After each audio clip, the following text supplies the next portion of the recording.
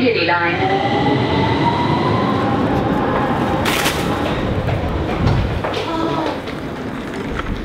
The sun's out. It's sunny. The clocks have gone forward. First day of spring, and the sun's out. Sun's in my eyes. I'm at Finsbury Park. I'm doing another Thameslink thing. First of all, though, we have a very important choice to make. Some people have been saying that my choice of music on videos recently has been a little bit irritating. I've gone down the irritating video route. So today I've got 4 choices of music for you. So listen carefully. We've got music choice A. Got music choice B, got music choice C, and music choice D.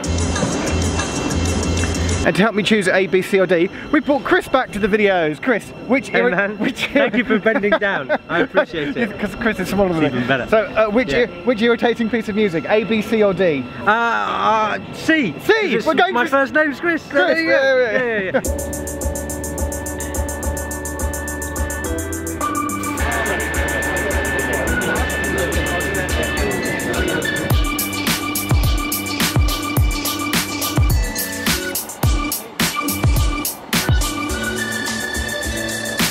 So waiting for a special train. It's a Thameslink train that's come from, where will it come from? Peterborough or Cambridge, heading through the core.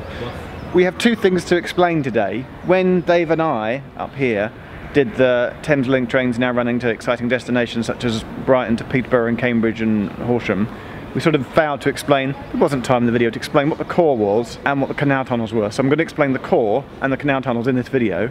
Today's Thameslink train through the core is going to be the first passenger train that is fully automated. It's the first automatic train operation on the national rail network, the Network Rail Network. So it's the first full-size train like that we have, that there's ever been. The London Bridge, Elephant and Castle, then through the core, up to Kentish Town at one end, and then the end of canal tunnels on the other. We need to find it. But the drivers, they press a button and the train goes into automatic mode, and then it looks after itself. When the train pulls in, the door's already automatically all open. That's the first difference. All doors open. And then the driver's still shut. And then the driver obviously checks that it's clear. He presses the door's close button, and then the train drives itself. The train mooches off. But only in the core. Only in the core. The core.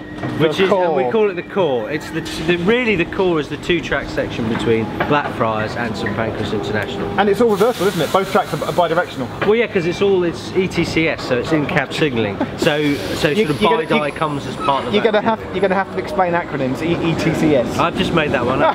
No, it does exist. The next King's Cross train will be arriving in approximately 10 minutes. There's a whole plethora of railway writers. Just like this train on platform 2 is all stations to Moorgate for Drayton Park. Also, Matt's here.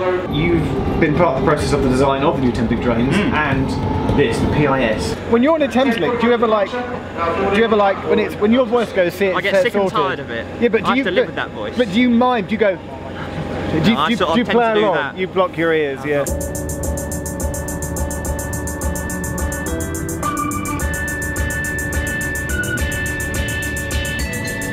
So basically a train that is travelling down towards London, when it reaches Kentish Town, there's a transition point into the automatic signalling just south of Kentish Town.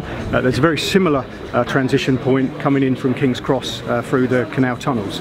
The driver is offered ATO by the train once it's established a safe connection. The driver accepts that, the train then takes over and will run into St Pancras, opening the doors automatically. The driver then performs his safety checks. Having done that, he then closes the door, automatic system cuts back in again, and the train then proceeds onto City Thameslink, Farringdon, Blackfriars station as the core of Thameslink. Once he leaves Blackfriars and he's heading down towards Elephant Castle, there's another transition point whereby the train will be removed from the automatic signalling and the driver will take over, once again driving the train manually. Pancras International, using your...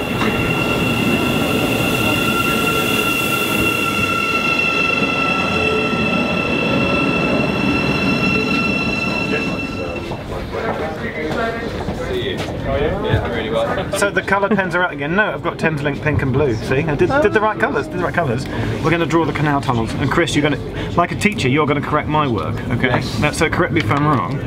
All right, but can I move your coffee cup out? Yeah, that's fine. But in the old days, it came up and there were just 2 tracks, and this is... That's St P. That's St P. Yeah. Just going to write... And don't forget there was King's Cross Thameslink before. Well, that was like back down there. Yeah. Right, and then, this is probably upside down for the video, but then King's Cross, sort of, with all its many platforms, was there. Do we call King's Cross KXX or KGX? KGX. KGX. I think in terms of underground, the Tube call it KXX sometimes, but National Rail call it KGX. Yeah, we're KGX. Yeah. So, and then in green, I'm going to draw where I think the canal tunnels are. So, when you're coming north out of St Pancras, it then comes off there. It does, it goes underneath. It goes under. Yes. And there's just one that's like that. We're just about to go into canal tunnels. Oh, so it's kind of appropriate that you're drawing it as we go in. And then it sort of joins up.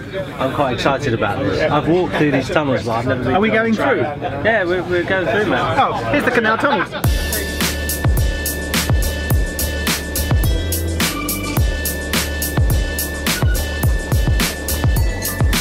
Chris has finished my map, and we've now...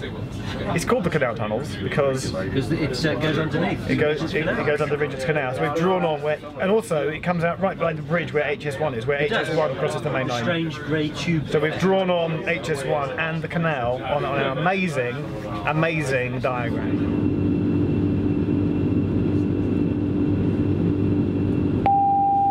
We've come to the stop. That's presumably because we're just... I think we were ahead of time. I think we left 1 minute early in. So we're about to come into St Pancras. Yeah. So at some point, so just before we entered the canal tunnels, the driver would have pressed the button to accept ATO mode, and all the stops now through to Blackfriars are under ATO.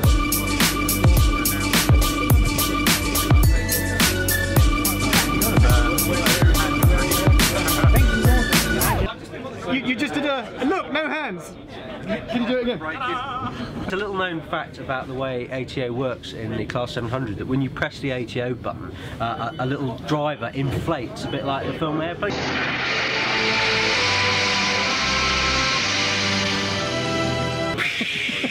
Like that, and then sits next to you driving the train. So if you see an inflatable train driver in the cab, don't be alarmed. Surely you can't see it. There it is. So we just passed through abandoned King's Cross. Are you getting a GoPro shot of me getting a shot? That's weird. Meta. Very meta. But I've now got my phone and I'm going to do it. Hang on. So I've now got a shot of you filming. It's all very... Can someone film this? I've done another hastily drawn, hand-drawn map, given it to Martin with my coloured pens. I've driven... This is now a picture of the core section. Martin's going to draw on with the green boundary where the limits of the ATO is, and then with the blue pen, draw in the crossovers in the core section to show you where trains can switch over to enable a bit of bi-directional working. So the boundary, so these are canal tunnels, so let's say it's there, here, and here, and then coming out, let's say there, and probably about here. Yeah, it's crossovers. And then there's another one south of City Thameslink. I think that's it actually. Could you hold it up? It's very professional, well done.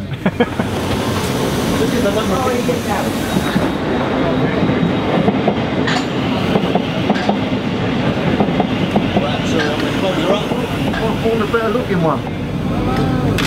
Not even that. I'm Terry, the good looking one.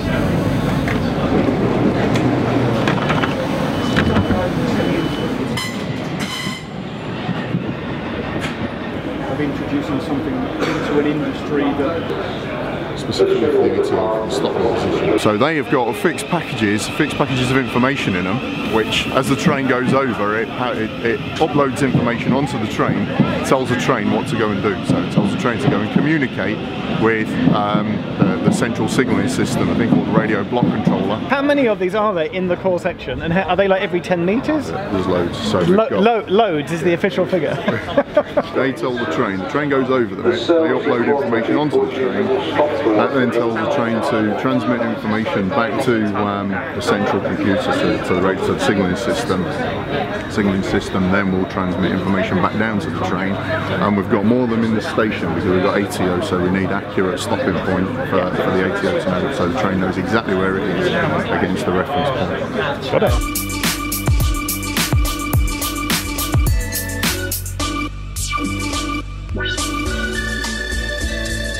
Coming closer, Matt, this is Howard, not that close. So you just drove the first ever passenger ATO train. That's correct. You just pressed the door close button. Now, did you sort of fold your arms, put your hands in the air, or like, what do you actually do when it's driving itself? I mean, the most important thing you're doing is ensuring you're looking out the window for the safety of what the trains do. At the end of the day, you're not sat down doing anything. So was it a strange? I mean, you've done it in test, but was it a strange sensation doing it for real on a passenger train? It was different. It was definitely different because I mean, I've been involved in the project for 18 months now, and from the test track when we started over at Enif on the Hertford line to working nights up and down here. Yep. And of course, I've got used to it over the time, but today was different. It was different. We had the passengers on there, so there's a little bit of trepidation, but you take faith in your own training and understand that. And it braked all by itself, and it stopped at exactly the right point all the way through the core. All the way through the core, yes. And just to confirm, so the safety procedure is before the train leaves, do you check CCTV in cab or on the platform? How does that work? We have an in-cab monitors bank of the whole of the train. Yeah. So we'll get to a stage where we see that the platform interface is safe. Yes. We'll close the doors. Once the doors are closed, we'll then check the whole system again to ensure there's nothing trapped in the doors and no one's making a last-minute dash. And then once we're happy, we'll press the ATO start again. We have to press the ATO start again. Thank you very much. Top man.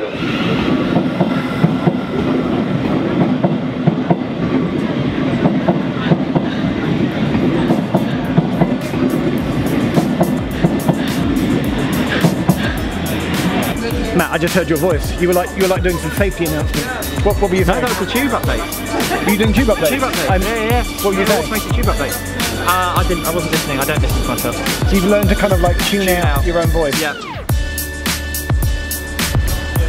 So that's it. A little bit of railway history. What day is it today? 26th of March, 2018. First ATO train on the National Rail Network through the core. Are you still here? I'm still here. I'm still hanging. What do I have to do to get rid of you? Sorry, I'll just bend down again.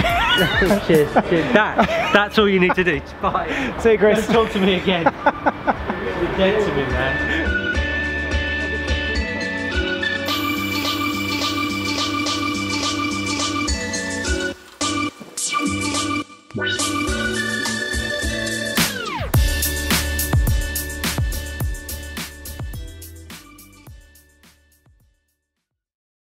I've been thinking of doing like a subscriber recruitment drive to my channel. What would really help, Matt, is if you looked at the camera and went, please subscribe to Jeff's channel. Please subscribe to Jeff's channel.